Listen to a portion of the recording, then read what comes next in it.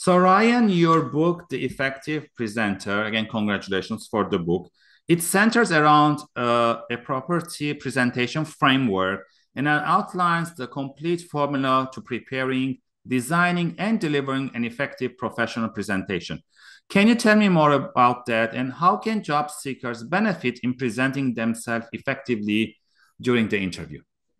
Yeah, I'd be happy to. So the book actually looks like this, and for those of you who are watching it, and it's available on Amazon And everywhere I'll books are put the sold. link below so that people can directly purchase it. Perfect. Thank you very much.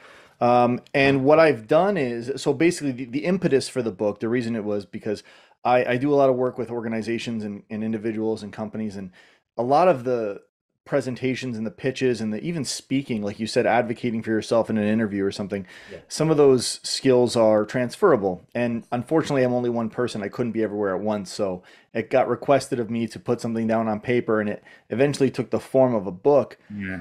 But what I noticed was in all my time teaching presentations and training folks and coaching, there's never been an actual framework, a step by step, do complete one, go to two, complete Yeah. two, go to three, etc., to give yourself the best probability of success in a Mhm. presentation.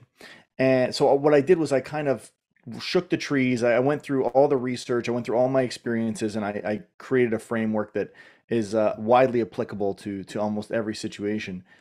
Now, how it's applicable to interviews and presenting yourself, Yeah.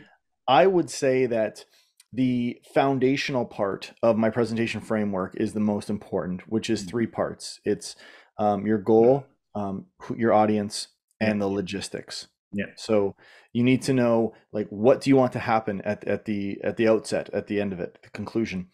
And what you want, and typically if you're going for an interview, you Yeah. want a call back for a second For interview, right? sure. So sometimes you're having it with the first step is with a screener or with a recruiter, and they're going to pass you on to the hiring manager or the next step, Mhm. right?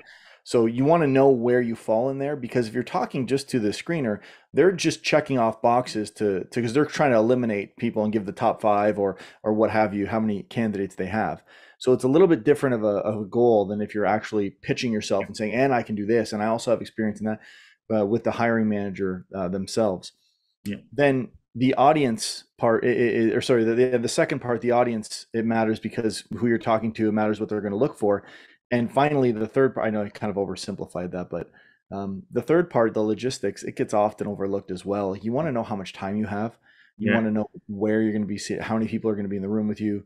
Is it going to be virtual, in person? All Mhm. of those details will impact the preparation. And the importance of technology and all those things, right? Absolutely. Yeah. And also, a lot of times, some job seekers will be asked for a second time to prepare to prepare a presentation or a case study again based on the job, but always make sure that to link to the job, come back to the job.